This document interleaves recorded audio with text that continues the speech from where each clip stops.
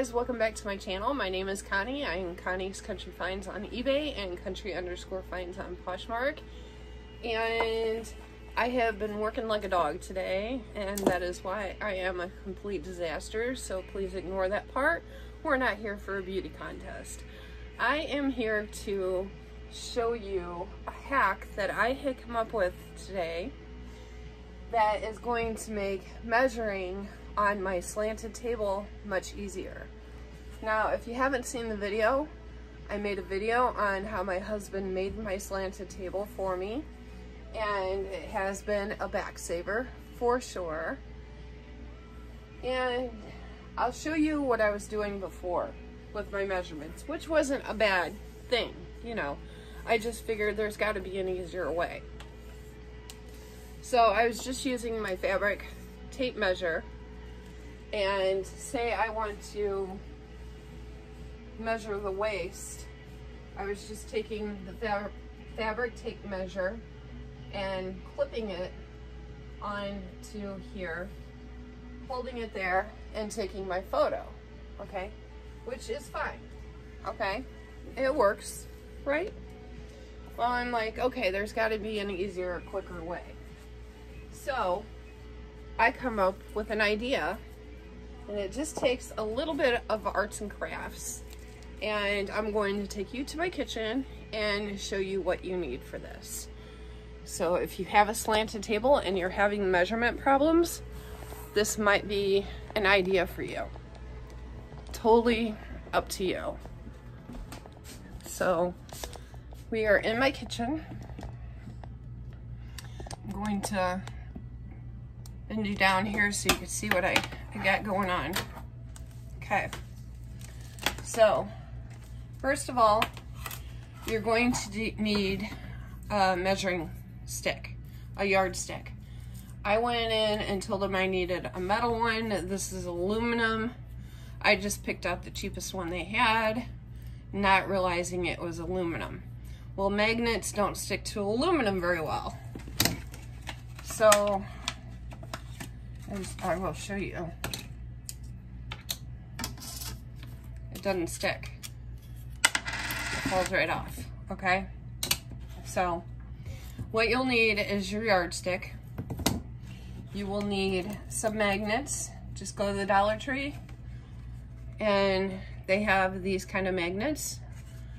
They're magnet buttons, and they're by Crafter's Square. You get 12 of them. You will need your measuring tape, a glue gun, glue, and some Velcro tape, which Dollar Tree also carries. Okay, so just a side note, the reason I bought these and had them on hand was, this is another hack for you. It has nothing to do with reselling, but we have a shower curtain liner in our bathroom, and it used to have a sliding door. Well, we took the sliding door off because I didn't want to have to deal with the sliding door and cleaning it all the time, so we just put up fabric curtain and a liner. But the liner, every time we turned on the shower, it would blow in on us. Well, I can't stand that. That drives me absolutely insane to have the shower curtain on me. So I took these magnets and put them all across the bottom of the shower curtain. Well, when he took the door off, he didn't remove the metal strip that the door slides in. So all we do now is take the shower curtain, lift it up a little bit so it sticks onto that metal track and it doesn't blow in on us. So that worked out perfectly. So I ended up having some of these left. So that's another idea for you guys if you have the same problem. All right, so as far as the yardstick goes, what you'll do is you'll take Velcro and you'll glue it here. I put some in the middle as well and on this end. And then I took 2 magnets, one here at the end and one here, okay? So what you could do, actually I'm going to add, I think, another magnet over here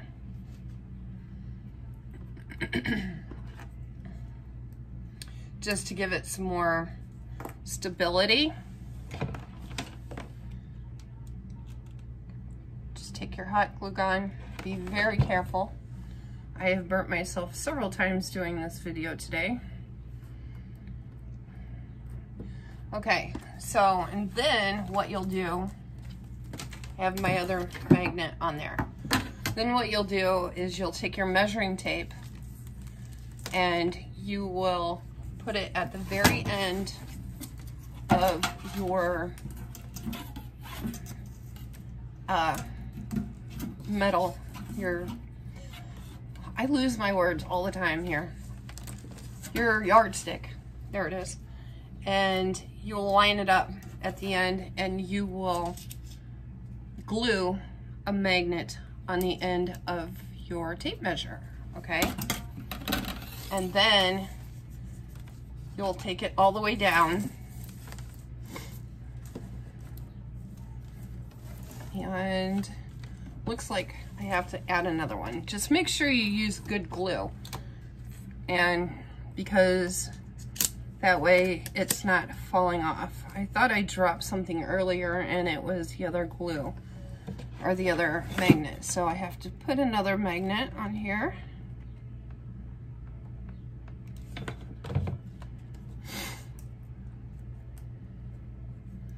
Just attach it to the other magnet, as you can see right here. And then I'm going to add one more magnet on here while I'm in here. Might as well. Just make sure that you get the magnets correctly so they stick together. Because if you try to put it here, it's going to fly away. So make sure you stick it correctly. And then just add a little bit of glue on there. And I'm just going all the way to the end of the yardstick.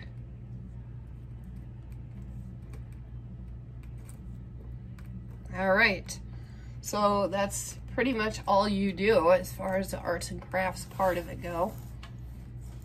So you have your Velcro on the back of it, which is what is going to help hold this onto the fabric on your table. Then you have your magnets, which are going to help hold your measuring tape on, okay? So let's go back into the other room and I'll show you how I do this. Unplug this and that.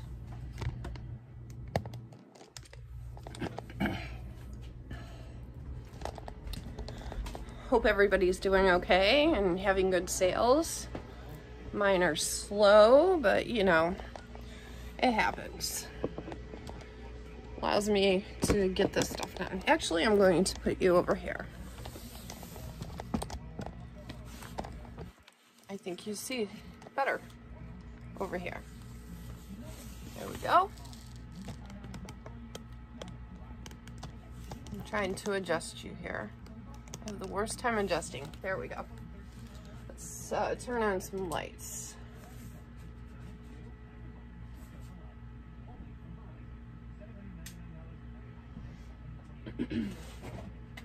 Okay, so what you'll do is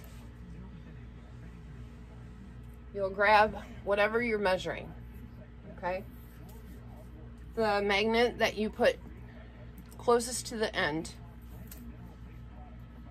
actually stick your thing on here. It sticks just fine right up there.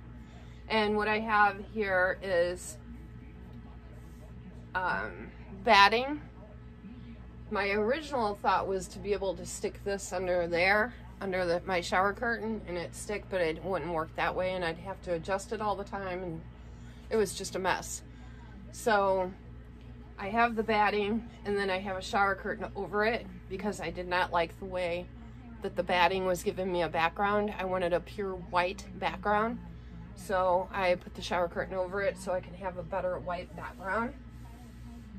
So what you'll do is you will line up your jeans or whatever you're measuring to the very end over here, to your closest to your magnet.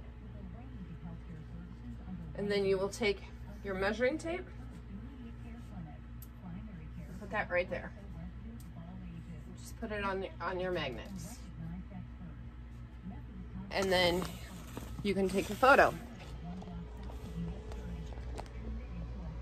That's what that looks like. Now, if you want this closer, you can always use the clothespin, okay? So, because jeans, it's off just a little bit. It works best with tops, doing pit to pit, and the inseam on the jeans, like I'm going to show you.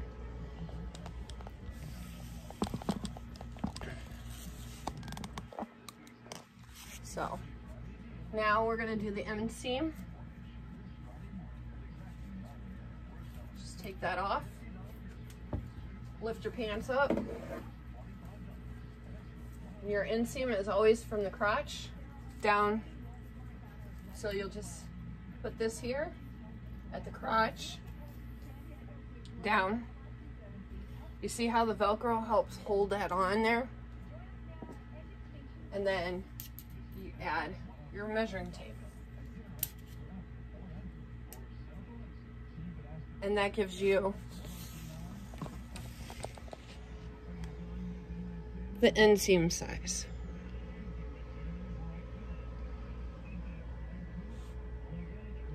Okay?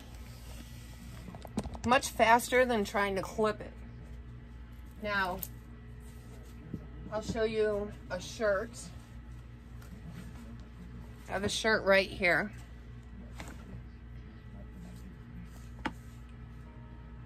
What I'm going to do is go ahead and put this down where I want it. I want it to hang off a little bit.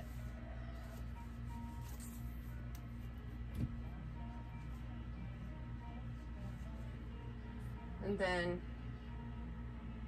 now if you have fabric that has a little more pile, that Velcro is going to hold it better, hold on to that better. So I suggest when you make one of these to get maybe a blanket, a pure white blanket, which I'm going to do, a fleece blanket or something like that to give you the pure white background rather than something smooth, because that will help hold the clothes on as well and they won't slide down. Except for silk, you'll have to put those on a hanger and hang it from like a hook or something. But this, the Velcro will hold on better to something that has more grip to it. But this is fine. And then I'm just gonna add my shirt close to this magnet. So it will be measured pit to pit. Fix that. Add this.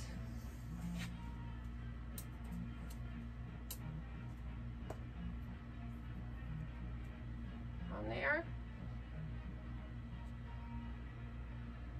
Move it over. And you can take your photo. Pit to pit measurement. And it will work the same as when you're doing a length measurement as well.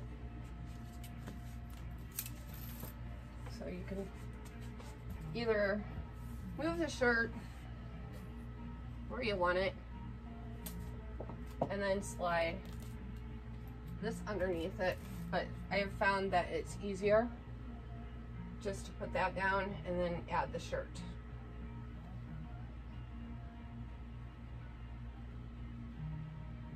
Measurements are approximate anyways, and you should always put that in your listings, that measurements are flat lay approximate, which is what I do.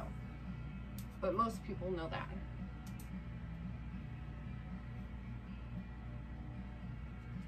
And there you go. There's that. So I hope that helped you guys. I hope it gave you some ideas if you do have the slanted table. Like I said, if you haven't seen the video on how my husband made this, I will have it linked below for you guys. So if you enjoyed this kind of video, give me a thumbs up, like it, subscribe, turn on notifications so you know when my next video is coming up. And I hope you guys are making a lot of sales. Have a great day and stay safe, and I will see you on my next one. Bye.